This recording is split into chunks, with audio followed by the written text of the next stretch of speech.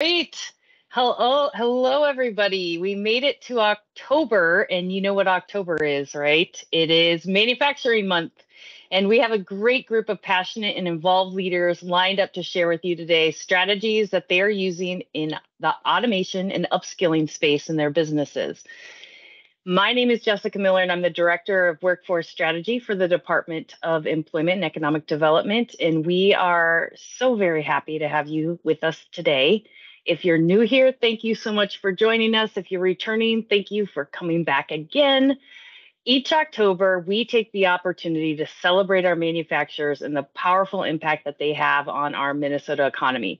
Not only is our session today focused on automation and upskilling your workforce, but we have events all month long that give our youth, our job seekers, our career changers, and our community members the opportunity to learn more about manufacturing and see what's being made right in our own backyards through facility tours and panel discussions, job fairs, and more.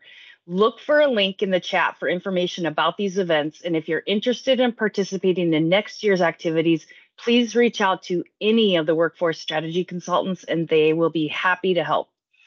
We are swiftly moving through our year's lineup of topics, which means we are hard at work at planning our Workforce Wednesday sessions for next year. So if you wouldn't mind, take a second, introduce yourself in chat if you haven't done so yet, and let us know a workforce topic that you would like to see us cover for next year. Our session today will go until 12, after which we will segue into our 30-minute unplugged portion of the event, where we invite you to turn on your cameras, unmute yourself, and ask questions of our panelists, as well as our team of workforce strategy consultants verbally or through chat, whichever your preference is. I would also like to take a moment to encourage you to fill out the evaluation at the end of our time here together today. We will get that link popped into the chat for you at various times throughout this session as well. As always, these webinars are recorded and available to view at any time via YouTube, as well as our careerforcemn.com website, where you will also find recordings and resources from this session, as well as all of our previous sessions. We will be utilizing our chat feature today throughout our time together. Please ask questions, answer questions, and interact with our guests, consultants, partners, and each other. We really want to build upon the community that we've started here, and we welcome your engagement. Our team of consultants work regionally, which means that each consultant will have a slightly different way that they do their work based on the region that they're working in and the employers that they're serving in those regions. But the common core ways that we support our employers are identified here. We work with you to identify gaps in your current strategies, ensure that you're connected with your local, regional, and state workforce partners, and we assist you in building upon these strategies that will help you attract and retain workforce. When you work with us, you're automatically connected to a wide network of people and partners who work collaboratively for the success of our state, our regions, our communities, so that your business and our workforce can thrive. We do not do this work alone. It takes many people to bring success to these efforts, and you'll see them around that wheel. I know that we have a packed agenda today with some amazing guests. So without further ado, it's my privilege to introduce you to our Commissioner, Matt Verlag. All right. Thank you very much, Jessica, and thanks everyone for being here today. It's a little disconcerting looking at my own face more than once on the screen. Sorry to subject you to it, but I am very excited to be with you all. I do have the honor of serving as Commissioner of the Department of Employment and Economic Development here.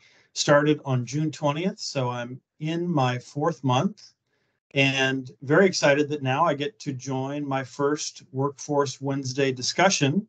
But I will say that this is the first time speaking at one. I have been a consumer of them in the past and have found these very useful, and I'm glad that you all do as well. So this month's topic is an important one, obviously, and that is growing our manufacturing workforce and helping to upskill our workers all year round, but especially during Manufacturing Month. And incidentally, last month was Workforce Development Month, and so this is really a nice pairing. And since we're only a couple days or 4 days, I guess, into October, very nice combination. So Manufacturing Month is a month-long celebration in Minnesota with a proclamation from the governor.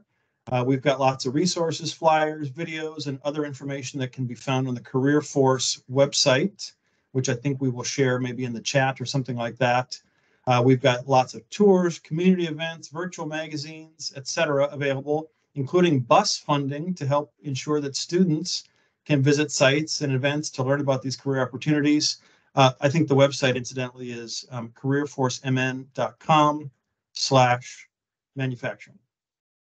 So now, to set the stage for our discussion today, I wanted to share a little bit about the current state of manufacturing in Minnesota. Now, I know you all know how it looks from your corner of the world, and you certainly have expertise that I don't, but I wanted to share at a high level statistically how the industry looks. Needless to say, the manufacturing industry is critically important to our Minnesota economy and the structurally diverse economy that we have. Manufacturing contributed $58.7 billion to the state's economy in 2022. Obviously, it produces a wide range of products that improve people's lives around the world, everything from medical devices to food to recreational vehicles and everything in between. Workers in the industry took home $24.9 billion in wages from Minnesota manufacturing jobs last year, and the average annual wage was $76,950, which is 10% higher than the state's overall average private sector wage, which of course makes this a very attractive industry. Demand for people to work in this sector is very high now, and we expect that will be in the future, which of course makes it also a strong career path choice for young people that are deciding what direction to go, and in fact for people at any age. We expect to see more than 75,000 job openings for manufacturing production positions alone through 2030. And as we look out into the future, according to our Labor Market Information Office at DEED, by 2048, Minnesota's overall population is expected to increase by 10.5%. And within that overall growth, dog barking in the background here. Within that overall growth, it's worth noting that the largest increases are among Minnesotans who are Black, Indigenous, or persons of color. And when it comes to the manufacturing workforce demographics, we would note that 82.7% are white compared to all industries at 84.2%. So 82.7 and 84.2. And then when it comes to gender, 69.6% are male compared to 49.3% male in the economy as a whole. So that set of statistics provides a little additional economic and demographic context for the current state of the industry in Minnesota. I'll add that you don't need to be a demographer or an economist or other expert to know that the Minnesota manufacturing sector is very strong and is eager to hire more talented workers than you can currently find, which brings us to some of the ways that DEED is working with a variety of partners to help manufacturing as well as other key sectors to address this need. And as we mentioned, last month was Workforce Development Month, and so we've been talking about this topic even more than usual. So for years now, I would say the governor and other leaders have been making the case that we need to be making bigger investments in the workforce of the future. And at last, in the most recent legislative session, significant investments of that kind were allocated. Specifically, the governor signed legislation investing $20 million this biennium to support what we call the Drive for 5 Workforce Fund. So this initiative will address some of the state's job vacancy challenges by creating a pipeline of workers who are skilled and prepared to enter 5 of the most critical occupational categories in the state with high growth jobs and family sustaining wages, namely technology, caring professions, education, trades, and last but not least, manufacturing. And this initiative also includes specific investments in populations that face the biggest barriers to employment, again, including persons of color, potentially, people with disabilities, and others facing systemic barriers. And so if Minnesota is to remain globally competitive, if we're going to help manufacturers and other industries attract the top talent they need, we're going to have to build a workforce that makes companies, that helps companies move or expand. We need to look at our workforce needs over the next decade. And so Drive for 5 will focus workforce training efforts on industries with high demand and high wages, as I mentioned. The state will align workforce training efforts with business demands and create partnerships between businesses, trade associations, and workforce training programs. to help connect people who have been prepared for employment in those 5 fields with open positions in those fields. And the program focuses on helping workers who have been often overlooked. So all in all, we hope to create a pipeline of workers skilled and prepared to enter these high growth and high wage sectors and to address Minnesota's high job vacancy rate. And we'll do so in sectors that have an outsized impact on the economy. And finally, I'm pleased to report that we'll be launching Drive for 5 in just a matter of days with a request for proposals. So keep your eyes out for that information. Moving on now, I would say Minnesota's workforce shortage requires a variety of strategies, including what I just said, but also others. We know that the labor shortage makes it hard for business owners to find the labor you need right now. And even as we launch Drive for 5, we're also continuing to help manufacturers with automation. Manufacturers tell us all the time that automation can help expand productivity, increase precision, and maximize output while you also work overtime to recruit employees. And so last year, DEED launched an automation loan participation program, which is going to help small manufacturers implement automation to help them innovate, grow, and succeed. As part of the program, we make companion loans to help small businesses to purchase machinery, equipment, or software to increase productivity and automation. We know companies are ordering more robots than ever, with 2022 being a record year and North American companies ordering more than 44,000 of them. The global industrial automation market was worth $189.7 billion in 2021, and it's predicted to be worth $430.9 billion by 2030. So that's 10% growth annually this decade. So automation is going to help drive business growth this decade, and it's important that we help Minnesota companies get in on the ground floor. So all in all, at DEED, we are excited to work with all of you to help keep manufacturing growing and expanding through automation, upskilling, and fostering a diverse and inclusive workforce.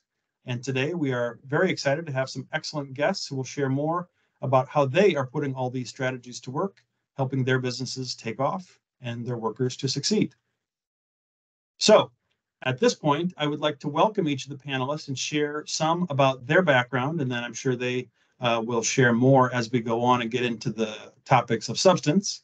But I'll start off by welcoming Andy Wells, a member of the Red Lake Nation, who began Wells Technology in Bemidji as a fastener manufacturing business in 1985. Andy, by the way, I think we got to be together, I want to say in Onamia a few months back. So good to be with you. Yep. Growing your workforce became more difficult each year as your business succeeded with patents, products, and services.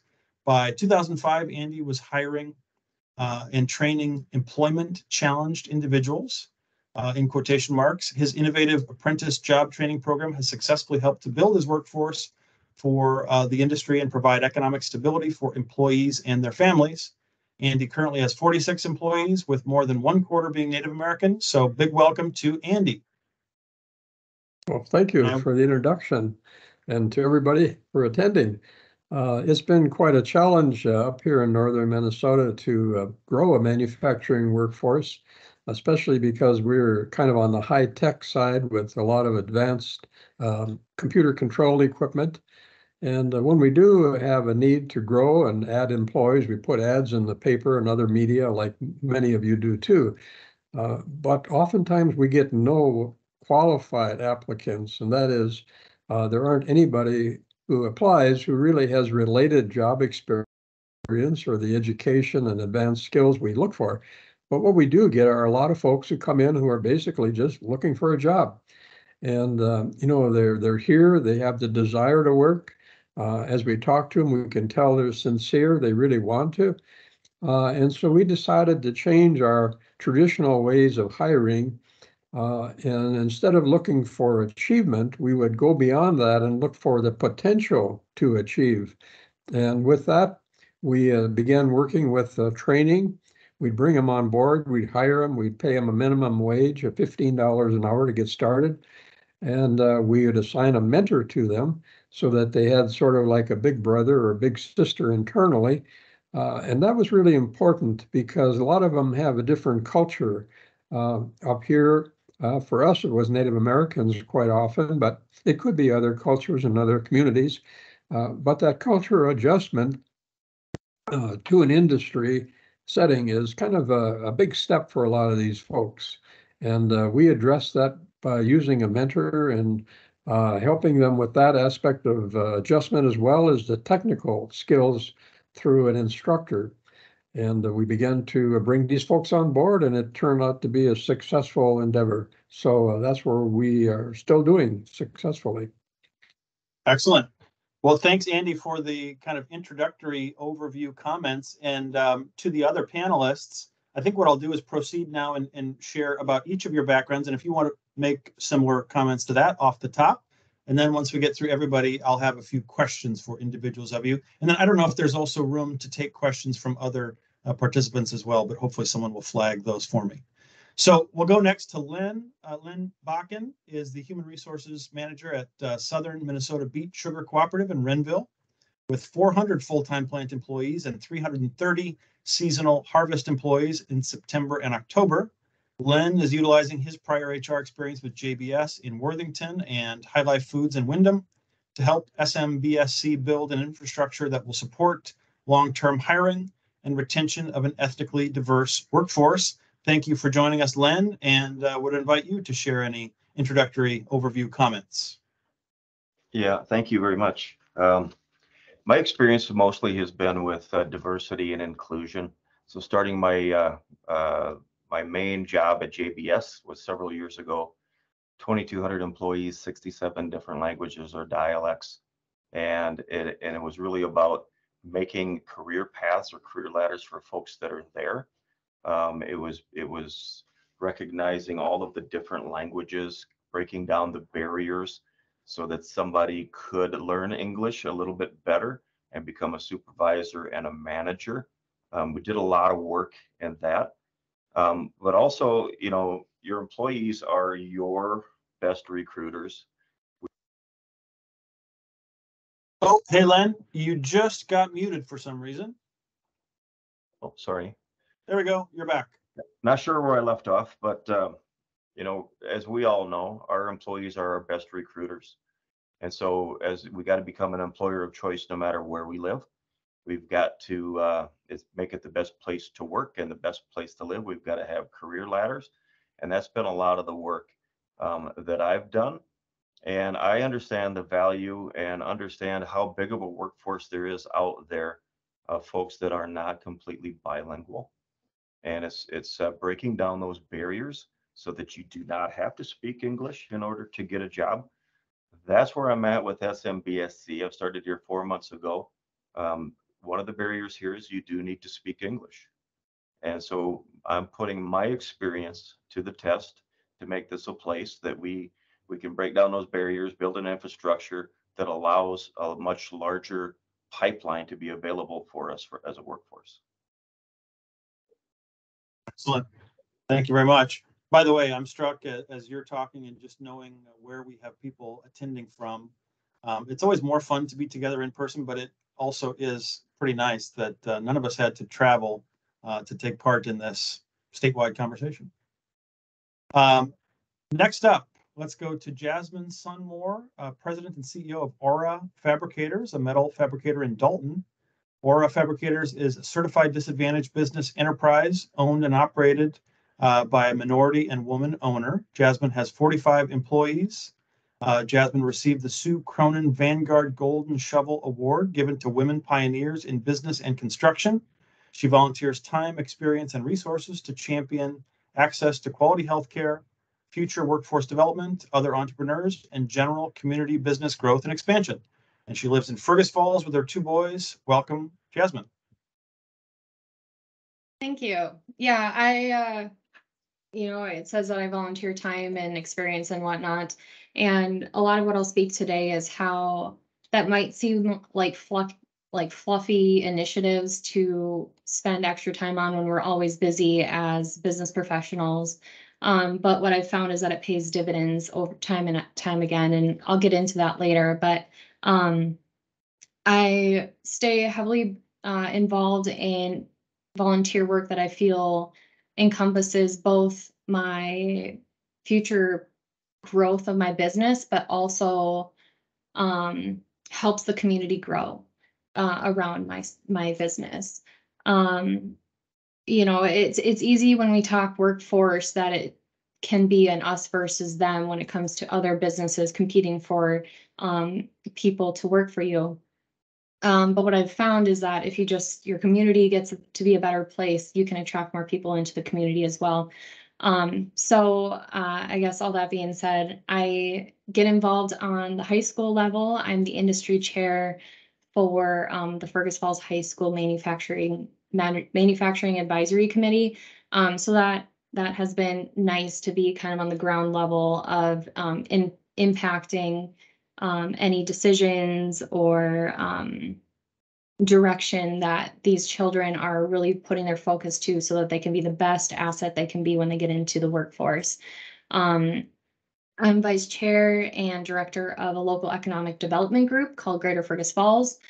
So from that, I'm able to work with other entrepreneurs and help them with learning without going through the hard stuff. I've been through a business, starting a business, an expansion. I also have a small retail cannabis store in Fergus Falls too, which has its own set of problems. Unique to, changing regulations and employment and things like that as well. But I also volunteer my time as a director for the local hospitals foundation. So that all doesn't seem necessarily related, but to me, they're pillars of the community when it comes to like healthcare, education. They're true parts of our infrastructure, and therefore that is why I spend additional time in those initiatives. Great. Thank you, Jasmine. And that sounds like a lot. You must have a busy calendar, and you must be good at keeping track of when you're supposed to be where. And we appreciate you being here today and sharing your wisdom with us. Next, let's go to Val Bentdahl, Director of Operations and HR at Jones Metal Incorporated in Mankato. Val has been with the organization for almost 10 years and has worked in manufacturing for 18 years with a focus on HR and industrial safety. This past May, Val received a master's in human resources and industrial relations. Founded in 1942 by Mildred M. Jones as Jones Sheet Metal and Roofing Company, 81 years later, the company continues to be locally owned and woman-run, now as a custom metal fabricator. The company has 85 employees, and we thank you for joining us, Val. Yes, thank you for having me. I'm excited to be here today to kind of talk to some of the initiatives we've taken at Jones to ensure that we, building a pipeline of employees in manufacturing and how we support manufacturing locally. I too sit on the advisory councils for our high school as well as our local technical college or community college in Mankato. And I also serve on the Workforce Council for Southern Minnesota, South Central Minnesota. So thank you for having me. You bet. And thank you as well for your time, given that you are a busy person. And then finally, for our panelists, I'll introduce Lance Lewis. And Lance, it was great to be with you recently in St. Cloud. Lance has been president and CEO of Lewis Industries since 1998. Lewis Industries was started by Lance's grandfather in 1940 in Paynesville, and it is a leading sheet metal fabricator in the upper Midwest. They currently have 90 employees, with 40% of their leadership team and 50% of their sales team being women. As a family-run business, they pride themselves on a basic set of core values: long-term strategic planning for success, a dedicated workforce employed for life. So welcome, Lance. Oh, yeah, thanks, Matt. And I think I'd lead off kind of the discussion here saying one of the greatest things about being in manufacturing is we're not a cookie cutter industry. We do many things that are unique. So lots of companies can do lots of different things, lots of skill sets, lots of different people. So when we get into these workforce conversations, the sky's the limit with doing things to attract people. What I would focus on is being in rural Minnesota is unique and different than being in the metro. Being in rural Minnesota, sandwiched between bigger towns in rural Minnesota, makes it even more challenging. So trying to get our message out, who Lewis Industries is, what we've done, and how we've evolved. the story I like to tell is people still think we're a dark, dirty, dingy welding shop that is stuck in the 1940s when in fact, we've got some of the greatest technology that's produced in the world hidden away in rural Minnesota. We've got some of the best employees stashed away in rural Minnesota. A lot of them, choose to live out here because of the lifestyle, and to marry the people that want to live out here with a lifestyle, with the technology and things we can do is really what makes this all work. And that's what's exciting, and that's what helps drive us to do what we do. Excellent. Thank you. So with that, and now everyone having been introduced, let's go to kind of our discussion section. And I do have a few questions that I would pose to our panelists. And then panelists, I think it's always nice if we can have a somewhat of a conversational style here. So if any of you would like to either chime in with a comment or a question based on what you're hearing, feel free to do that, please. As far as a first question to get us going, Andy, starting with you. One thing I understand is that you have been an innovator in the sense of holding numerous patents. You've also done a lot of major contract work, I think, with Lockheed Martin, DoD, and NASA, et cetera. So what could you share about the innovation process or tapping into contracting opportunities, or maybe those two are connected?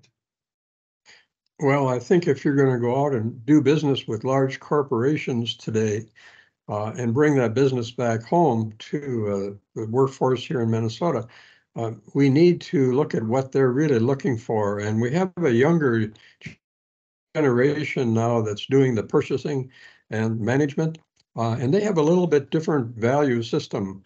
I'm from the older generation that looked highly at profits and made a lot of decisions based on that. But the younger group is looking beyond that and looking also at things like environment and social justice and things that go into making a business not only successful, but happy and sustainable. And so when we go out and present our business to these big corporations and talk about the things we can manufacture, we also talk about what we're doing for the environment. For example, our factory is run by solar trackers that we manufacture right here. We design them and manufacture them, and now our plant runs by solar. And they like that concept that they're getting products that were made with a kind of a minimal amount of carbon energy. But they also like the social justice part. What are you doing for your community? What value are you bringing to them? And so we talk about how we invest some of our profits back into the training to build our workforce and to give people who never really would have probably qualified for employment, we give them a new opportunity to come on board and to be part of our system and part of our team, and bring them on speed so they can run some of this new equipment and be a productive part of our group and our community. There's one other thing too, I would add, that this doesn't just stay within the factories or manufacturing that we have and that we represent here today from our different companies. It spreads out into the community. We become a model. And when they see us building a workforce using some of the folks that have traditionally been left behind, when they see us building the workforce with those folks and training them, they realize that maybe they can do that too. And I saw it here with our local hospital. And we were hiring Native American people who sometimes they dropped out of high school or other situations. And we were making them very successful employees by the apprentice program. And they began to realize they could do this too. And so now they're getting started in this kind of a thing. So it really, it's beyond our own companies. It spreads out through our community when we take these positive steps. Excellent. Thank you. Well, that sounds like encouraging success story for others to emulate. Any other panelists have commentary there? I mean, one thing that I heard from Andy was the notion of kind of appealing to the interests and values of the young people you're trying to attract. Any other observations on that subject?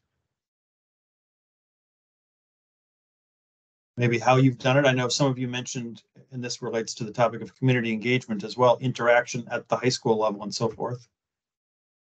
Yeah, as far as like the high school level, I mentioned that I am part of the advisory team for the local high school, but obviously that's not much engagement with the children themselves. So once or twice a year, I'm usually invited into actually being able to teach at the high school, and it's usually a very universal, essentially employability lesson.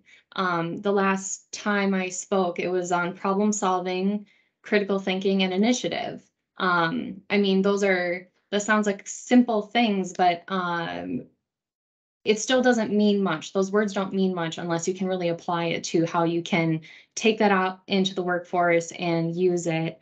So that really gives me the opportunity to almost like showcase my company, but also give real world examples that I learned the hard way, or even just saying like what I look for in an employee, how you can really set yourself up to, even if you don't have an education, prove that you're worth it for the additional training and that you're an asset to be essentially grown. This last year, we had the opportunity to get involved in the youth skills training program, which allows teens to intern at companies in positions that they typically wouldn't have access to being able to train in. We had a welder last year, and it worked out phenomenally. He right away pretty much told us that, I could see this being my career. And I said, great, like let whatever you need to do, however you want to grow in this company, you let me know. We'll put you in the right spots. If you want to work into the robotics, we'll let you know how you can do that. And in the summer, we had another part-time employee. And since then, he's found time to come in after his college courses to put in a few hours of work. So I think it gives a firsthand approach to not only allow the younger generation to get hands-on experience, but also to prove that, yes, we're not a dingy, dirty industry anymore, that there's a lot of automation, there's a lot of good things happening, that this can be a career, and there's a lot of growth opportunities. I think, Yeah, that's great. Oh, please go ahead. Matt, I'd piggyback on Jasmine a little bit. And I think, being part of the Central Minnesota Manufacturers Board of Directors, one of the things we see a lot is people don't know how to ask the questions. People don't know who to go to within a company to get advice, and just trying to connect people, trying to break down that barrier of not understanding, how do you get a tour in this place? How do you connect a school with another kid? So the Central Minnesota Manufacturers Association actually developed a tool called the K-12 Navigator to try to connect business to education, and then the individual people looking to get into this field. And again, manufacturing is so amazing, and the stuff we get to play with. And the challenge is getting people to see what manufacturers do and not being scared to go beyond that wall. So getting the youth skills training, Lewis Industries is a certified youth apprentice facility, so we can take in 16-year-old kids and have them work on the plant floor. Andy talked about the generational change. The young kids aren't scared of software and computers. They come in day one, and if they don't use it, they wonder what's going on. And the older generation has always taken the time to become an expert and put in a lifetime of dedication. And when you can marry those things together, you see just a ton of magic happen, and you see those light bulbs turn on for the kids, and that's when they become super curious, and they just rocket to the next level, not only in school, but what these careers can offer them. That's great. And I don't know if it was Jasmine who said earlier something about almost like rebutting the notion that this community engagement stuff is fluff. I think you all are talking about some of the concrete benefits that you've seen as business leaders with allocating time to that engagement. Do you ever get any pushback though? Do people say, hey, why are you doing anything other than spending time on the shop floor?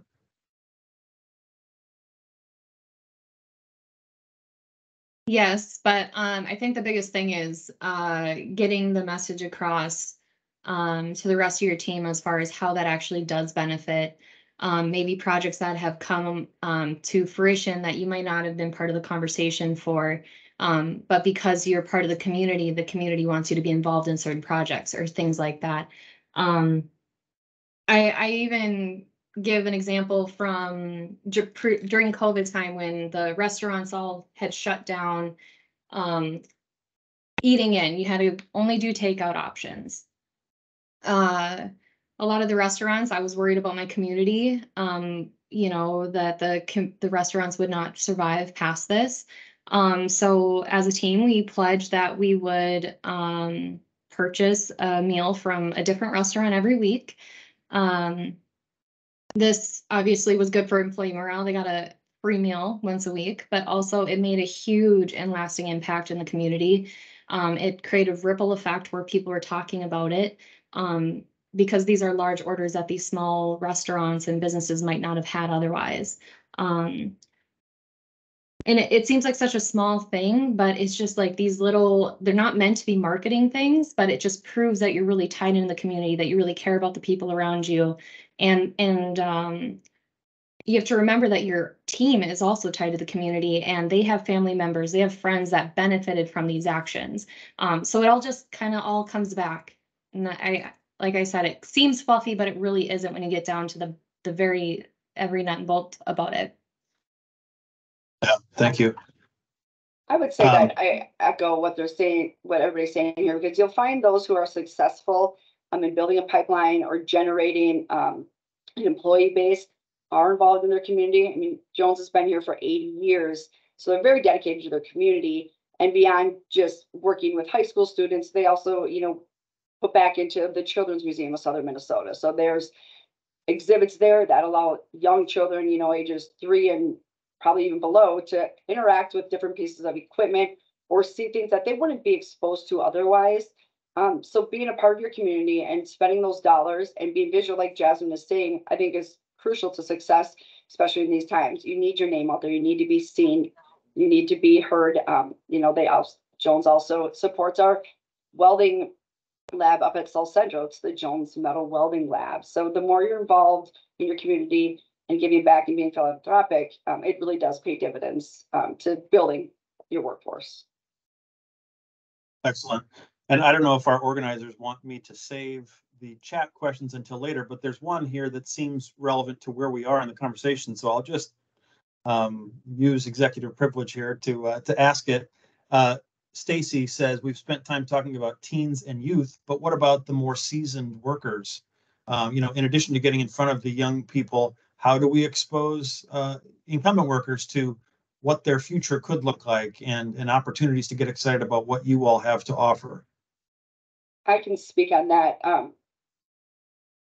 Our average tenure here at Jones is over 14 years. And last year, or actually this last summer, we had 2 gentlemen retire with 45 years of experience apiece. So 90 years walked out the door on the same day. We take the time to offer incumbent worker program training. I mean, because technology is changing. We have to upskill our entire workforce if we want to stay relevant. So we always make sure that we're including our incumbent workforce in these opportunities. Some are more receptive than others, but we also utilize our more experienced operators and engineers to help teach and build our training programs, which keeps them engaged as well.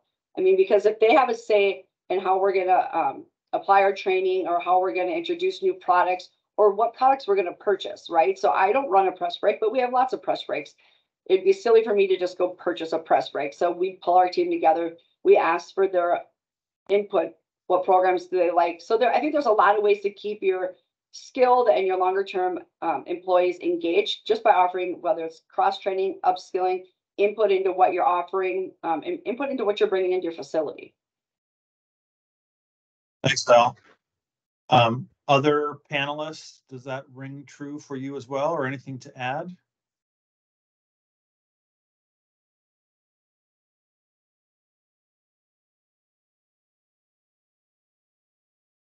Well, hearing none there on that one. Len, wonder if we could invite you in here as a workforce board chair and leader in Southwest Minnesota. We've had the chance to actually learn from you in this venue in the past. and your commitment to equity and inclusion has left a lasting legacy in the organizations that you've been a part of. Could you tell us more about some of the strategies that you've used in that domain, as well as outcomes resulting from your strategies? Yep, absolutely. So, as I said, my main experience comes from working at JBS, very diverse workforce. Easy to get a job there if you don't speak English, but not very easy to get promoted into a leadership or management role. So one of the first things that I realized coming into that plant is all of those different languages that the employees spoke were not all over the place. They weren't on signs. They weren't communicated out well. So a lot of the things that we put into place was let's recognize that other languages are beautiful and they are worthy. And so we started just taking like the 10 or 15 management expectations from safety, from quality, from how we treat each other, from our values, and we had them translated into about 13 or 14 different main languages and posted them out on some pictures and on the wall. The employees thought that was wonderful. That you know, after all of these years, we're finally they're talking to us in our own language. We took it a step further because we learned not everybody could read. So we took it a step further and did some videos and had some interpreters, and we got some of the same information on a touchscreen TV. Pretty basic. And just got some good messages out there and was being inclusive of their language, celebrating their cultures. And the next step is we had to look and see how do we make our leadership in the plant and in the community more reflective of who's working and living here. And I know when I first started, we had one female supervisor. We had one Asian supervisor, 2 African, and 6 Hispanic, and the rest were Caucasian. From HR, it didn't look a whole lot different. So we put to work and focused on building that and identifying folks that could become a supervisor and supervisor training programs that were bilingual, that were leaders in their communities. And we wanted to change that message is you don't have to be a male and you don't have to be white just to become a supervisor or manager. Anyone can do this. And so we put that infrastructure in place, and 5 years later, we had 5 female supervisors. We had 3 African, 3 Asian, and 9 Hispanic. And what that did was open the floodgates where people were applying for. They were going to ESL classes. They were going to ABE classes so that they could get ready for that next step into their career. So it really changed the outcome right there into the plant. And then also into the community, getting the second and third generation, their children that they brought over that are bilingual, were growing up in the schools, to start running for offices and start running for things around for city leadership and getting involved with the boards so that there's a bigger voice into the community and into the plant. It changed the whole dynamic, and it's going very well. Took that into High Life, which it was a kind of a short-lived. It was about a 3-year plan and just recently closed, as you may be aware. But started doing a lot of that work there as well. And then here I'm with up in Renville, so it's another hour and a half north of where I'm from, which is predominantly Caucasian, some bilingual, Hispanic, but it's the same thing. There's a great workforce out there. We've got to find some career paths. We've got to knock down the barriers and find folks that can work here that don't speak English, and create programs that they can get involved with so that if they do want to become a supervisor or manager, we've got the ABE, the ESL, and all those types of programs. Being on the Workforce Development Board, that's the main reason I've been on that board, is to make sure that our regions have those types of programs available so that the diverse and immigrant groups that are coming to this area have an opportunity for themselves and their children to grow and learn and actually stay into the region. Glenn, that's an inspiring recap of the progress you've made. It almost sounds like it was easy, and I'm sure it can't have been. I mean, did you encounter any bumps along the way? Well, yeah, I mean, change is hard, and I don't care how long the the plant has been there. Change is hard, but you have to just give it your best shot. You have to keep at it. You have to keep showing the value of the workforce. With 2,200 employees, you can't tell me there's not a dozen really smart, talented, educated folks that are working on that line that aren't completely bilingual. And as a matter of fact, one of the first supervisors that we brought into a supervisory training program was a gentleman from Ethiopia, and his job was sticking the hogs to bleed out. And in this interview process, we find out he's got a master's degree in Ethiopia for urban development. So this is a highly educated man and very motivated, and just given the opportunity, he's probably one of the best supervisors they have in that plant right now. And so we knew, identifying him, there were many, many more, and we went out and we found him and encouraged him. Excellent. Well, do any of the other panelists have observations about their own efforts and progress in this space of kind of building an inclusive and diverse workforce?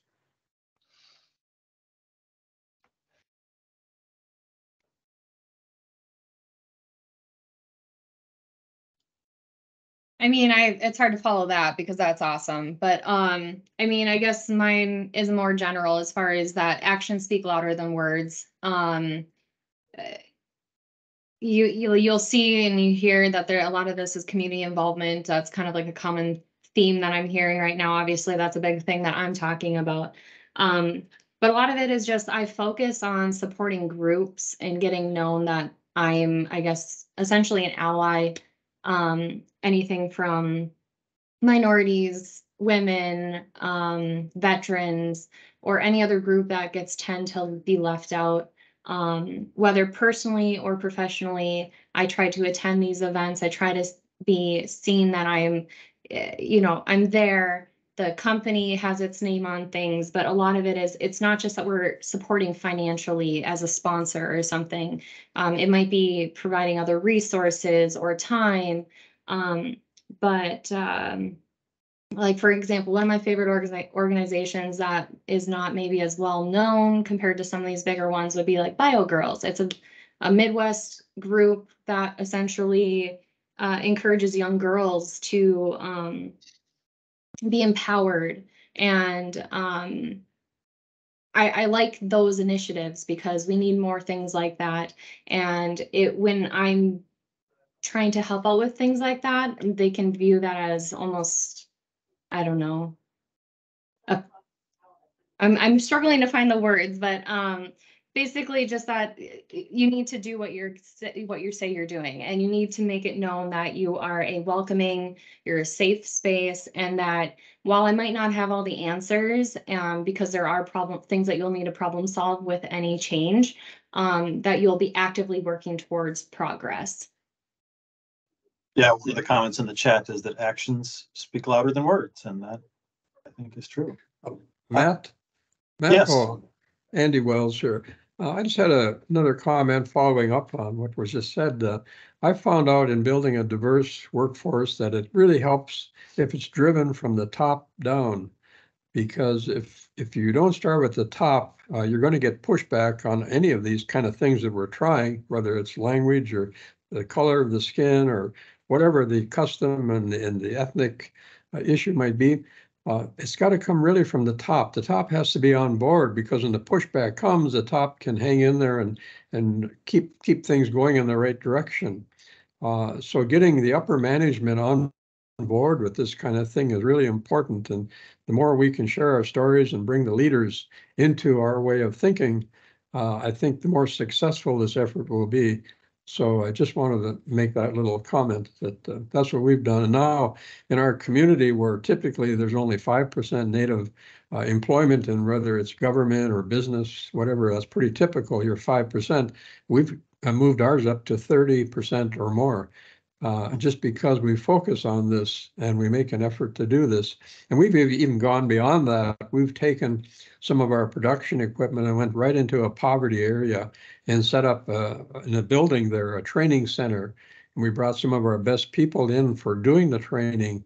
and doing the mentoring. And it's really made a difference because now the local people there who normally didn't think of themselves as industrial employees can just walk almost to our training center just within a mile or less. And they can get accustomed to that. So there's a lot of little things that can be done for companies who want to make their company more diverse and more inclusive of the region's population. Thank you. Yeah, thank you. No, these are exactly the kinds of, I think, inspiring ideas that are the purpose of a conversation like this, to get some creativity around what else we can try to make progress. Another comment and question that I see in the chat that there's been some dialogue on comes from Ryan. Thanks, Ryan. He says, I think this is back to maybe Len's earlier comments. Interesting topic on efforts to help increase diversity among supervisors. I'm curious what companies are seeing among skilled automation positions, especially if the programs make written English more important. Any panelists have thoughts on that?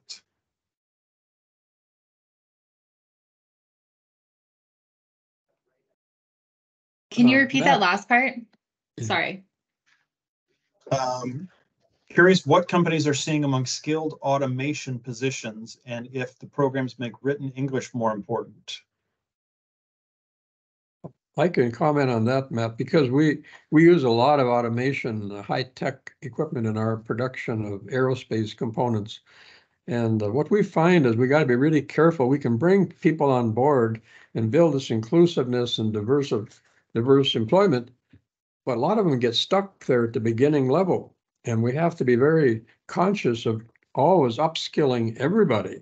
The equipment every year becomes more advanced. So even our very top people and operators and machinists and so on, engineers have to continually be upskilled also.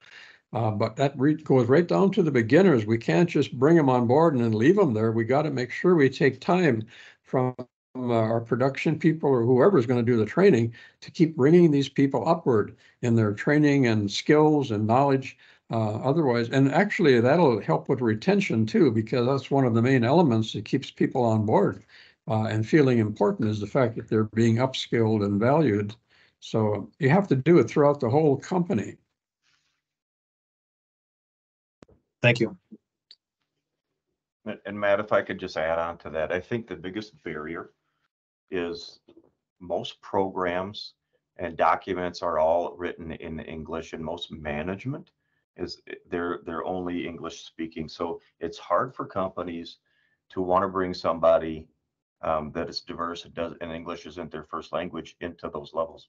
When really it's a pretty easy transition as far as the infrastructure of getting documents translated, getting supervisors and managers that are bilingual in places so that you can communicate and it's all written together. It's not a far stretch and it's well worth the work, but it does take a while. Thanks. Andy mentioned upskilling a moment ago. Val, a question I had for you. Jones Metal Products is known across the state for being willing to share best practices and successes in utilizing dual pipeline and work-based learning strategies. Could you tell us anything about how the programs have helped you to strengthen workforce and decrease turnover, increase retention, et cetera? Yeah, pipeline's been huge for us. So we were the first, I think, company in the state to utilize pipeline here in Mankato. We had a lot of help from our training provider, South Central College here. In utilizing that program, it works really well with our relationship with the high schools. Like I mentioned, I sit on the advisory council for our manufacturing boards in the high school. And there's a group of us in Mankato that are really active. But the way Pipeline has specifically helped us is we then partner with our high schools and take interns every year, mostly in welding, although we do take machining and mechatronics. Welding right now seems to be the most successful for us. But we'll have 2 to 4 interns each year. It's like 2 a semester, or a half year. And then in the springtime, those who worked out the best or that showed the most aptitude or those soft skills on being on time, willing to collaborate, things like that, we offered them full-time employment through the summer and then roll them into pipeline grant funds while they train up at South Central and then work at Jones Metal. So we have had 16 successful employees in this area. So we've sent 16 people through school. We've got a couple in now. And it really has literally built us a pipeline. So students talk to their peers, the counselors at the school see what we're doing. So oftentimes they'll give us some of their best students to roll into these programs, which then really has developed a pipeline for us to keep growing our employee base. So yeah, we also offer to all of our incumbent employees as well. So when we go every year to apply for pipeline, we communicate to everybody we're applying for pipeline, who's interested, who wants to participate. We've had, I'd say, almost equal numbers of incumbent employees and new hires participate in it. So it really is a great program. I think sometimes people are hesitant to get involved because they think it's a lot of work. And that's where I jumped in to, help other companies explain to them what we do. And as long as you've got a good training partner, it's not real difficult to put these programs together, and it really does pay dividends in the end. And for anyone who might not be as familiar, could you even just give us the basics of what it consists of? Yeah, so pipeline, I mean, it's a grant opportunity, right, where the employer applies for grant funds to basically educate and upskill employees, or I think they really focus on new high school graduates to bring people into the fields. There's a variety of fields, but focusing on manufacturing. Pipeline has a list of careers, and they add to those careers, and as long as you're manufacturing based, and it can be from a welder to like a process engineer. It doesn't have to be a 2-year career. There's supervisory programs for manufacturing supervisors. There's logistics. There's all sorts of careers under pipeline that you can get grant funds for to put people through school. So if you have a supervisor that maybe needs some upskilling, you can get up to $6,000 per grant. I'm sorry, $6,000 per employee or student, and then get that up to 4 times, up to $24,000 to put towards somebody's education. It's the employer who applies for the grant funds and is awarded, but then is able to reimburse themselves for paying for tuition and things of that nature. Excellent, thank you. And I see Jody on our team has also flagged the Minnesota Job Skills Partnership Program as being a somewhat related and promising opportunity that I think Jones has participated in. So that's a good one too. And hopefully as you're hearing about all these, you'll be inspired to dig in and learn more about what the details are. But the good news is you have fellow manufacturers right here that have shown that they can be accessed effectively. I would also encourage incumbent worker program, the incumbent worker program. Those dollars, those funds are amazing. If you want to talk about engaging your incumbent workforce or for very specialized training, when you get that new piece of equipment in and your local community college doesn't offer training for that and you need training specifically for that machine, you can get help with that as well. So there's lots of funds out there if the employers are willing to look and just be a little resourceful. And I'll piggyback on that and say, there's all these programs out there, and during my expansion, I wasn't aware of what even existed. Some of it is jaw-dropping on the amount of money that you can get back for growing your workforce during an expansion or putting forth training. And I would say that while we're upskilling all of our employees, you can't just throw even someone who's been in your company for 15 years and say, okay, you're the next supervisor. You can't just throw them into that role. I mean, in order to set anybody up for success, whether, it doesn't matter if they're diverse or not, we need to make sure that our employees are confident and able to do their jobs. So for example, I knew that a lot of my shop heads in recent years, I've brought them up into those positions, but they were lacking in maybe some more of the computer skills, things like Microsoft Office and Excel, particularly Excel. And I knew that they could make their jobs easier and more effective and that they would be more confident in the work that they did. So I reached out, and I don't even remember what program I used, but I basically said, hey, this is what I'm kind of thinking about for training. I would like to team up with maybe the local college and do some sort of Excel course. Can we figure something out to tailor training for this, as well as is there any resources out there to help cover some of this expense? And I would say more often than not, someone's able to find me some money and a way to do it where it's not going to all fall on me. but it benefits both the company and the workers, and it proves to your employees that you're willing to invest in them as well. Well said. Thank you very much. And I see now we have reached the 12 o'clock hour, so you're probably all getting hungry. And also, this is the point where we wanted to transition from this discussion part of the conversation into the so-called unplugged portion, where I'm going to hand over to my colleague Della in just a moment to run that piece. But before we do, I feel like I've learned a ton, and I've been inspired by some of the promising practices that we've heard from our fellow manufacturers here. I'm not a manufacturer, but you know what I mean. Could we please take a moment and share a round of applause for our great busy panelists who took the time to share their expertise with us today? Thank you so much. Excellent. Thank you so much. And thank you, Commissioner, for leading this very engaging roundtable discussion. I am Della Ludwig. I am the Workforce Strategy Consultant for Central Minnesota. I'm going to take over at this point. Like Commissioner said, we are going to do a little bit more of an unplugged session at this point. But before we get there, we're going to go ahead and do a couple little housekeeping items. So first, I just want to go ahead and remind you of next month. On November 1st, we are going to be talking about navigating the international hiring process. So James Whirlwind Soldier will be leading that discussion next month, and it is going to be focusing on the process of identifying, attracting, and onboarding employees from around the world. So you will be able to join in and hear from a panel of employers and subject matter experts on promising practices to enhance your workforce. So join us on November 1st for that discussion.